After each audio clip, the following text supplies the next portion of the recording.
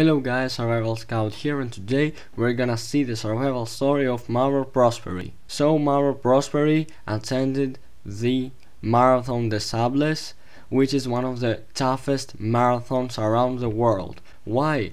Because it is a 6-day and 156-mile marathon held in Sahara desert in southern Morocco. There it's the place that only the craziest fucking runners go. So this guy decided to go there to test his abilities and take his chances. After running for 4 days, he managed to get the 7th place when suddenly a storm arose. The rules was that if a sandstorm hits the marathon, then the runners should stop and wait for assistance. But Prosperi, of course, decided to deal with the sandstorm and run through it. Besides, a little sand never hurt anybody. He wrapped a scarf around his head and kept on running. When the storm stopped 6 hours later, Prosperi found that he was lost, deep somewhere in the desert, completely alone in one of the world's largest and most inhospitable deserts.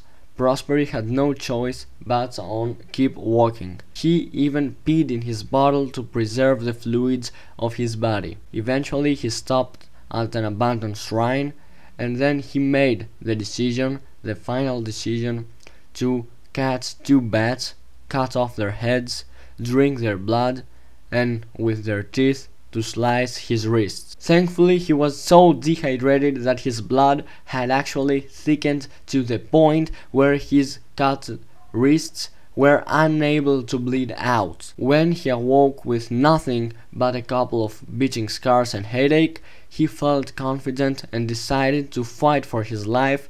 And for the next 5 days, Prosperi continued to push through the desert, eating lizards, scorpions, and drinking the dew of leaves, until he met a group of Nomads who said him that he was in Algeria, 130 miles from where he was supposed to be. Did he survive? Hell yeah! 2 years later he managed to complete the run unscratched AF. So his mistake was that he went against the elements, and that got him lost in the middle of nowhere. Drinking his urine was his only chance of getting some fluids, but generally it is bad. A desert, and especially Sahara, is a really bad place to get lost, though you're being dehydrated really fast, even without doing nothing.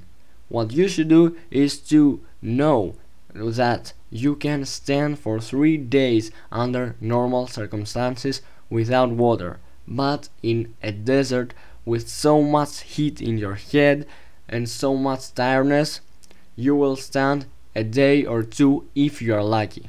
So guys, that was the video. Thanks for watching. Please like, share and subscribe to this channel for more videos. See you this Monday with a brand new video on this channel.